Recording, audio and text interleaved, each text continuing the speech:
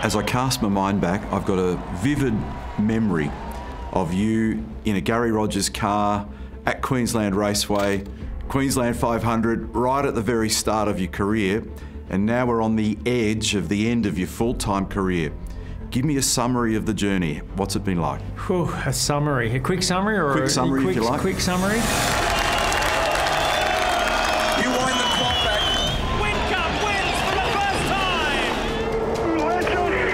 time. Unbelievable. The dominant man of V8 supercar racing. He is on the cusp of greatness. We are the champions, mate. You are champions. Yeah. 100 supercar victories. It's been a hell of a ride. Yeah, it was a hell of a ride. Do you recall the first laps in a supercar, and what was it like? Yeah, I do. It was at Malala it was an EL Falcon. It was fast. I just remember the sheer horsepower. The biggest thing that I noticed was the windscreen. I'd driven go-karts my whole life, and then to get in a car behind a windscreen with no airflow, that was a real strange environment in this heated sweatbox sauna. Doing your thing was quite unique. I'm not. I hope it's a new beginning for me, and I'll keep pushing all year. Did you ever envisage to become what they're now describing as the GOAT? You know, as the greatest of all time? No, you never think then, you know, what the future holds. But at the same time, I've always had a lot of self-belief, and I've always believed in myself that if I dedicated the time to a particular activity, I could do it well. I cringe a little bit when I watch my early interviews. Yeah, thanks, Rusty. What a fantastic effort. First time on the podium. It's great to do it here at Sandown on home territory. Do you recall your very first conversation with Roland Dane? I do, yeah. He rang me to ask if I had any plans for what was 2006. He was quite hard to talk to, RD. There was no joking around. There was no any chat off the agenda. It was, I need the facts. I need them as quick as possible. Let's do a deal. And the deal with 888 was done before I got back to the airport. So he spoke to the engineers while I was driving to the airport, and I was sitting in the lounge waiting for my plane home, and got the offer and accepted it, and off we went. We know how awesome he is. Probably a fair risk, because they, as a team, were not the powerhouse that we now know 888 Race Engineering to be. So what drove you to make that decision? It was, it's probably just instinct. You know, if you look at the raw results and numbers, I followed those cars. I saw what they did. I saw the way that they come from here to here, and so fast. I knew they were going to be a force to be reckoned with for a long time. Whincup wins for the first time! And Lowndes one of the first to congratulate him. I'm going to talk about our old mate, Craig Lowndes. Oh, yeah. Tell me about when you first met Lowndesy. Gee, when did I first meet Lowndesy? It was almost when we were teammates. Yeah, when at the end of 2005, come to Queensland, he just helped me out wherever he could. Always played a straight bat, and yeah, we worked together. Chalk and cheese, you two blokes, but the odd couple kind of worked. It did, yeah. As you say, his strengths are completely opposite. His strengths are my weaknesses, and hopefully my weaknesses are his strengths, you know. So two of the same personalities in the same team wouldn't anywhere near have been as beneficial as the two personalities together. And here are just some of many, many tributes around the track. You remember being in the eye of the storm at Bathurst in 2006? Yeah, I remember it. I remember it clearly. It was an eerie day, and I've never heard an actual 1 minute silence that's 1 minute silent. I think even the birds went quiet for a minute. You know, we had Bev Brock in the garage, we had Lowndesy in tears. It was an emotional day, and then there was just this sense of it was ours to win. Fantastic job, mate. Unbelievable. And then that unfurled a pretty special period for you guys, didn't it? You know, the three-peat. We went through a heavy-duty 888 phase. Yeah, we had a real performance advantage on most of the other cars at the time. I remember we developed our own rim, front upright, rear axle assembly. Everything was pretty much custom, you know, and there was so much scope in the rules to be able to develop. You arrived with this bloke who had a giant reputation, and then you chipped away at it and you ultimately overcame him, didn't you? Well, I did 12 months the Lounsey way just to feel my way, but from 07 onwards, I started to get some real trust with the engineering group and also the mechanics and the rest of the team. To go, oh, can we try over here a bit? Because this is more my style, and we started to find some fruit going in that direction. Change for the lead. Jamie Whincup in control now.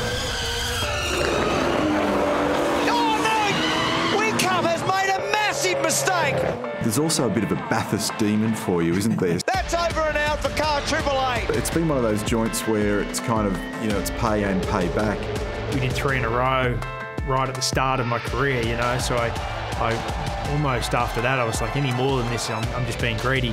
2014 was a unique one. He's going to lose the lead of this motor race on these numbers. 2.5 laps to go, we hit the reserve tank. There was an intense situation back in the pits on, are you going to make it on fuel or not?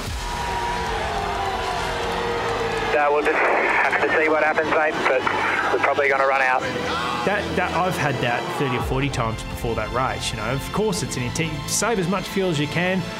Why is Whincup continuing to hold that margin?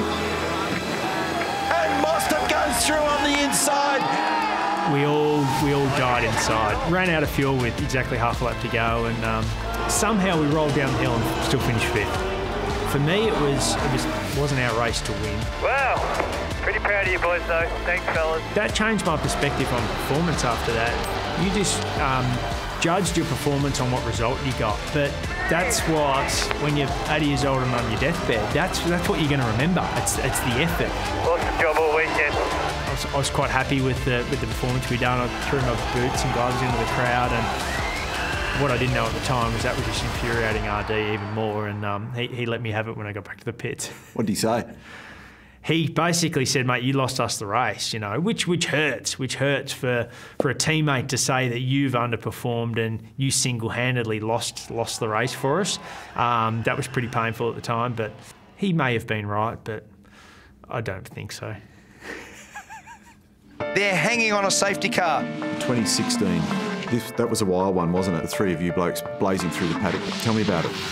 Nice big slipstream down Conrod Straight, pulled out at the chase. It was on. I knew it was on. Scotty knew it was on. Everyone knew that the pass was coming. The stewards thought that I was out of control, but I wasn't out of control. I had plenty of brake on at the end, and I knew there was going to be contact because he just took the normal racing line. There's a debate whether it was enough for Scotty to leave the track. As soon as the contact happened, Scotty just decided to arrow it straight across the grass. So I decided to do the re-edge rest rule. Garth thought this was his opportunity to grab both of us, and those two ended up running into each other. It had nothing to do with me. But the stewards didn't see it that way. They thought it was my fault for the whole incident. Not many people have crossed the line first and not won the great race. There's been a couple of interesting clashes over the years. There was a ripper in 2014 in Tasmania between you and CL, and legend has it that Roland marched you blokes into the truck and gave you a fair bollocking. There's only really one rule, and that's don't run into each other. He didn't care what everyone's story was. He said, mate, I'm relying on you guys not to run into each other, and you ran into each other. So if it happened again, we'd be packing our bags, no doubt. What about in 2016? There was a bit of aggravation in New Zealand, wasn't there? A bit of teammate rubbing. I locked the rears, touched, we both pirouetted around. It looked quite elegant on the TV. Has SVG ever bitten back? Like, has he ever leapt into the truck in debrief or jumped out of the car and given you a spray? No, he hasn't. Never seen him really fire. He doesn't fire up. No, I've never seen him actually had a go at someone. I don't reckon he's hit anyone in his life. He's not that aggressive person off track. There's a couple of really memorable moments for me in your life that I think are particularly special. I'm interested in your comments on this, but I thought it was a superhuman effort in 2012 in Adelaide with you and Davo, the backdrop of what happened to your dad. That was, you know, at a personal and a professional level, profound. Biggest loss of my life because dad was dad, but he was also my best mate at the same time. And but I think he'd be proud. But I'm hoping to you know, be that fatherly figure to the next generation. Have you allowed yourself to stop and think what life's going to look, feel, and taste like when you get to whatever the last lap may be at Mount Panorama? No, I haven't. I've got plenty of motivation for next year. I'm jumping in the big seat with the managing director's role at 888, so that's going to be a huge challenge. It's going to be one of the biggest challenges of my life. The pressure of the 20 minutes before qualifying, knowing you've got to throw the thing on the line and just try to milk every hundredth of a second out of the car, that's not going to be there. I reckon by March or April next year, I'll be starved of that pressure. As Novak Djokovic says, pressure's a privilege, and it's something every time I'm in that pressure situation, I'm thankful for it. It's going to be different, but I think I'll manage. What do you think you'll miss the most? Probably the competition. Yeah, I've never got over the battle, the on-track battle. You're sitting there in 5th position and somehow you've got to negotiate your way to try to get to the front, Whether that's a good start, whether that's pit stop strategy, whether that's a passing move, a lunge, it doesn't matter. It's this game of trying to get to the front of the pack, and that's still as alive as it was day one, I'll go out there on the weekend, I'll go out there at Bathurst, and there's still that game that goes on, which never ever gets old. So by far, that'll be what I'll miss. Can you nominate a defining edge? What do you think has separated you from the crowd? That's a hard one. I don't rate myself. I certainly analyse my performance. What's blowing me away is even now, like 17 years or something I've been doing this, I'm still learning new things. I'm still forced to evolve, still forced to do something different than what I've done the last 10 years to stay relevant and stay competitive. And that's what's kept it fresh the whole way. I had new teammates, new young guys in the sport doing things differently, and I've got this proven way that's worked for 10 years, but I've had to change. I've had to adapt and had to stay relevant, which has been a great challenge, and I'm very grateful for it. It is life in a goldfish bowl, and it's not widely understood outside the industry that it is a 24/7 pressure, and it's unending. And everyone forgets the last result pretty quickly, and they're hungry to see what happens with the next result. It's a grind, and if you don't love the grind, then you're not going to last long. You might be able to string 4 or 5 years together, but to keep doing it for 15, 17, 20 years, it's a long, consistent grind. Those 1%ers, day in, day out, just stay on the straight and narrow the whole time. So. Yeah, not having to be absolutely 100% come early March next year and be absolutely up at a certain time, had the right breakfast, done the right mental preparation, ready to go for qualifying. That's going to be a luxury, At the same time, as I said, pressure's a privilege, so I can't go full cold turkey on that because that's been happening since I was 7 years old. You're in your late 30s, but when you look at a lot of drivers, they've been able to push their career into their early 40s, and probably surprised a few people that you did drop the hammer when you did.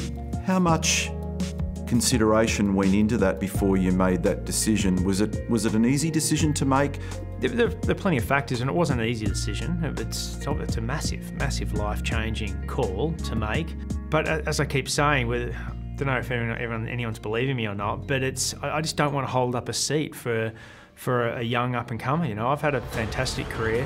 The sport owes me nothing, and I owe it everything. And yeah, I don't want to just keep hanging on. I've got no doubt I can still be competitive for another 3 or 4 years, but what's the point of hanging on when someone can get this massive opportunity, grab it with 2 hands and off they go, which is exactly what we're hoping to do with Brock next year. Will you take snippets that you've picked up, things, traits, an understanding, and now apply them as a team owner? Are these things that you can apply that you go, actually, you know what? That recipe works. I might use a bit of that. 100%. Those things that were done 100 years ago that still work today, I think they're still going to work in 100 years. Obviously the world's changing a lot, and there's a new way to do things. So you can't be old school, but you certainly got to take some of those traits. When you discussed retirement with friends and family, how involved was Roland in that process, or was he intrinsic? Was he right in the centre of that universe? He was very close to the circle for sure. The whole decision was driven by me. and it was my decision, but he would have been as close to that decision as anybody else. He was in the same situation as me, looking for a new challenge. So we just kept communicating, and then found a happy medium when it was time for RD to move on and for me to jump into his seat. Sometimes little things make big differences. That can change the team dynamic. It can change how valuable that team can be from a sponsor investment standpoint. It can change the way you grab trophies. I mean, sometimes little things make big differences. I think I was the same as every employee at Triple Eight. Like, what's the future hold? You know, we've had this instrumental leader that we had so much trust in. We knew we were going to earn a living out of Triple Eight for a long time to come, and we we're going to keep doing what we love doing, and that's race cars for a living. So that figure is now moving on. That's where the pressure's on my shoulders, you know, to earn that respect, and to show the same dedication, if not more than what RD showed, to ensure the people at Triple Eight that we're still going to be going racing, we're still going to be at the front of the pack, and we're going to be doing good things for a long time to come.